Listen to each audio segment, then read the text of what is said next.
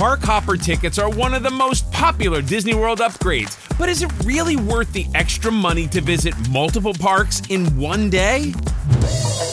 Hey everybody, it's Chris for AllEars TV and AllEars.net. Today we're talking about whether you should say yes or no to park hopping in Disney World. And our readers have spoken. As always, the results of the showdown come straight from AllEars.net readers and social media followers. We asked our readers whether they prefer to park hop or stick with the same park all day. And there's definitely a popular response, but not everyone agrees.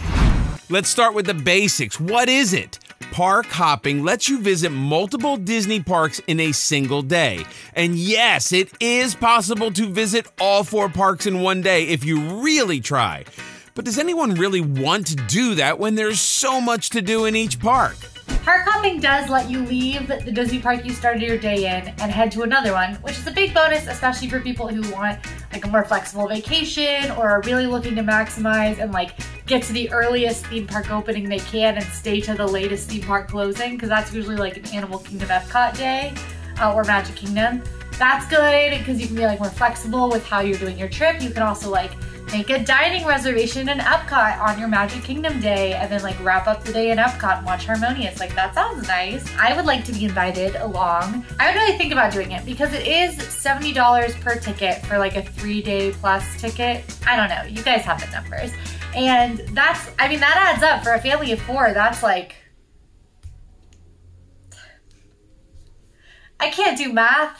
Does it look like my job requires a lot of math? But the moral of the story is that you don't need to spend those $70 if you don't need that like flexibility of being able to go to a different park in a given day. Even if you don't want to spend a whole day in the park, like you can do a half day at Hollywood Studios, then go to Disney Springs or go have dinner at one of the resorts and see a cool resort, explore. Like, you know, you got options is all I'm saying.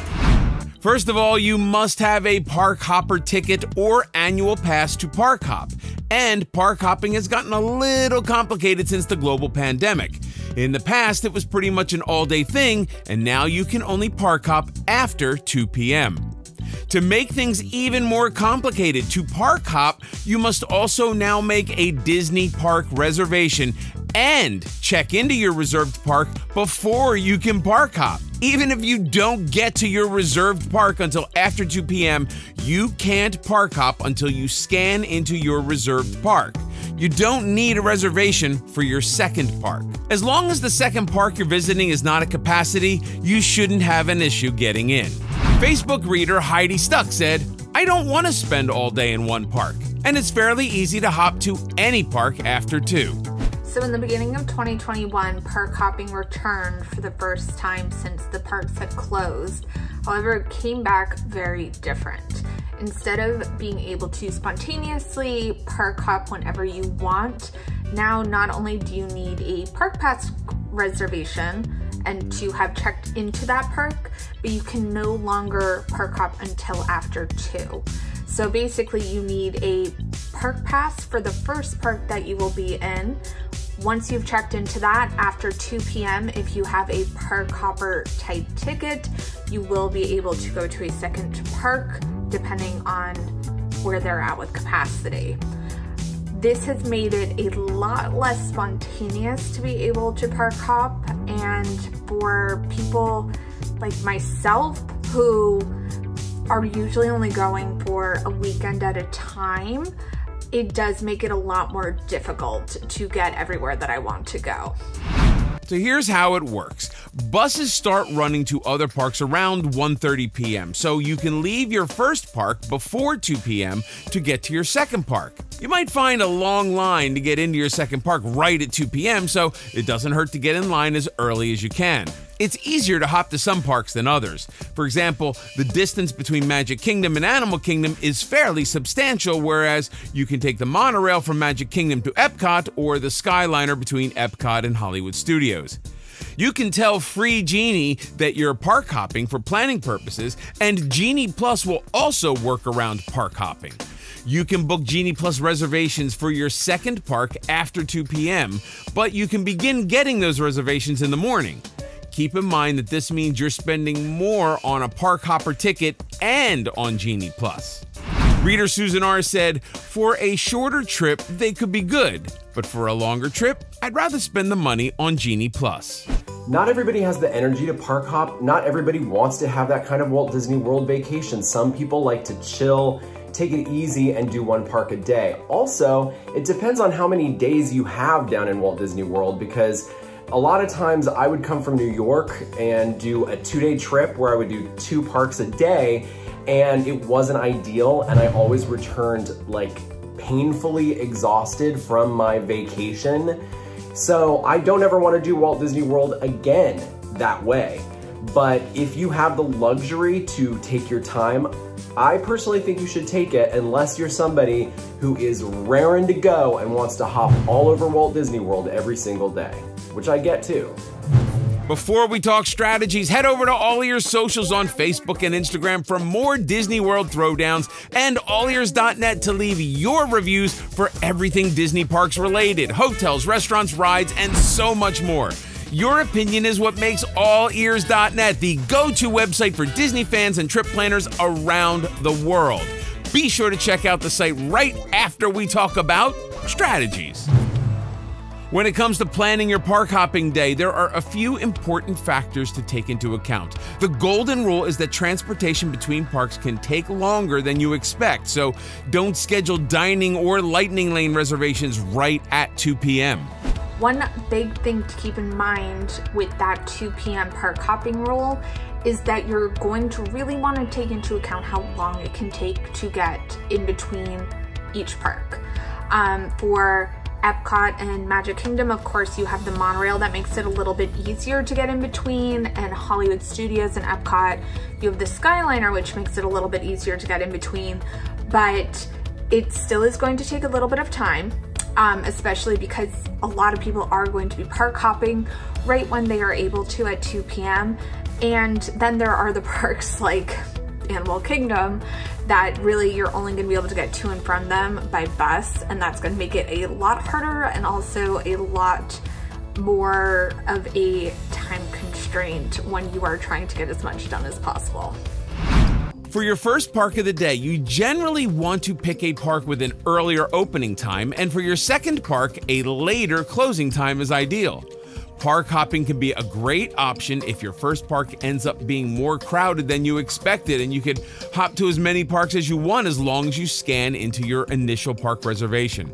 Reviewer Tracy D said, "We've never gone without hoppers. I like being able to pop over to a different park in the afternoon, especially if the park we are in is too crowded." My go-to park hopping strat is to hop into Hollywood Studios, which is controversial. Because here's the thing, you cannot do everything in Hollywood Studios if you park hop in, even if you have Genie Plus. But I, your friendly neighborhood Quincy, don't need to do everything in Hollywood Studios. I need to like ride Tower and Rockin', get on Rise if like I can, but it's not mandatory, and like eat and drink a little bit. So grab yourself a Ronto wrap and 77 napkins. I don't even know what I'm talking about anymore. Depending on your length of visit, park hopping can be very beneficial. If you're only visiting for a short window of time, you might want to maximize your visit by getting to every park. If you're staying in a Disney hotel, you can take advantage of early theme park entry to get started early on your day. And deluxe hotel visitors have access to extended evening hours on select nights. Park hopping can also be a good option if you can't get the park reservation you want, as long as the second park isn't at capacity. Reader Karen H. said, "This past fall, we started in one park with a reservation and then changed parks at 2. Great way to enjoy the parks you can't get a reservation for." But keep in mind that if you're traveling with a big group, park hopping might not be the most practical option. Reader Liz H. said, "When it's just my 4, it's easy to park hop, but if you are talking a large group, it's hard to get things done in just 1 park per day, much less 2. Park hopping is the most beneficial if you are on a short trip and you've got people that can move quickly, aka if it's your first visit and you're gonna be there for a week and you've got kids and strollers and you're gonna have to pack all that up to get through transportation. It's not gonna be as easy as if you have teenagers or you're just like 2 adults there on the weekend. Then park hopping is a lot easier because you can zip, zap, zoom a lot more efficiently than if you're bringing the whole family in tow. Park hopping, in my opinion, it's harder with the restrictions right now, for sure. But again, if you want to get a lot done, you could like rope drop Disney's Animal Kingdom, do everything you can in Animal Kingdom, and then park hop somewhere later in the evening. It's also really popular and a great use of your dining, of your mouth abilities, because a lot of people want to park hop into Epcot. It's usually open a little bit later than some of the other parks, and there's a festival or there's somewhere to eat. So park hopping is a good idea for your mouth too. On the flip side, if you want to get a lot done in one park, you might not have time to park hop. Reader Julie S. said, "No, there is too much to do in each park to fill up a day. I think the Hopper Pass is a waste of money." There are alternatives to park hopping if you don't want to spend the extra money on a ticket. Some readers mentioned spending time at their resort or visiting Disney Springs. Reader Monica R. said, "Hopping takes an hour away from park time. Plus, you're paying extra for it. If the park closes early and we still have energy, we go to Disney Springs or to a late dinner." Did you know Disney World has a free theme park? Okay, I might be exaggerating a little bit. I'm talking about Disney Springs, which is technically a really beautiful entertainment district and mall, and it's free. So you can go there and spend half your day if you only bought a single park admission for the day, or you could spend an entire day there and have so much to do. You could go see Cirque du Soleil. You could go shopping at one of their incredible stores. I always go thinking I'm gonna window shop, and then I see something I have to have, and then I end up buying it and bringing it home. They have incredible restaurants, and you know, there's always something new. Salt and Straw just opened. You've got to try Salt and Straw. So definitely consider giving yourself a Disney Springs day or a half a day. There is no admission. It is free to go. You have nothing to lose. My biggest warning about park hopping is forgetting that it takes a really long time. The most efficient way to park hop is like on the Skyliner from Epcot to Disney's Hollywood Studios. Without any problems, it'll take like 20 minutes. But you're probably gonna hit a problem. It's gonna be delayed for a while. You're gonna have to wait for a car. There's a long line. You wait on a line at the transfer station. Don't get me started on a bus or a monorail or a boat. Like, Disney transportation does not work like clockwork, even though you think it will. There's gonna be delays. It's gonna take a while. The bus might be full. So the biggest misconception about park hopping is like, oh, I can get from Magic Kingdom to Animal Kingdom in 10 minutes. No, you can't. So plan a lot of time when you're gonna park hop. Give yourself an hour to get from point A to point B. So if you get there early, great, extra park time. If you don't get there in 30 minutes, it's okay, because you planned for this. Ultimately, park hopping isn't totally necessary for your best Disney World visit, but you may want to consider how long you're visiting, what do you care to do, and whether you're okay with staying in one park for an entire day. The pros: park hopping lets you visit multiple parks in one day, so you're not stuck in just one park, and you can maximize your experience to do more in one day. The cons: park hopper tickets cost extra on top of everything else. Plus, you're limited to park hopping after 2 p.m., and there's also that more travel time, which can add to an already exhausting day. Before we give the results, give us a like, click on that thumbs up. Please make sure to subscribe so you don't miss a video. And if you really want to be part of the fun, be sure to follow us on social media at AllEars.net. Got it? Good? On we go. Many of our readers have made it known through reviews that park hopping can be the best Disney World strategy for maximizing your vacation time, and the AllEars team agrees. So the winner is park hopping. We received a resounding yes from both AllEars readers and the cast. How would you vote after watching this video? Have we changed your mind at all? Let us know in the comments. This is Chris for AllEars.net. See you next time.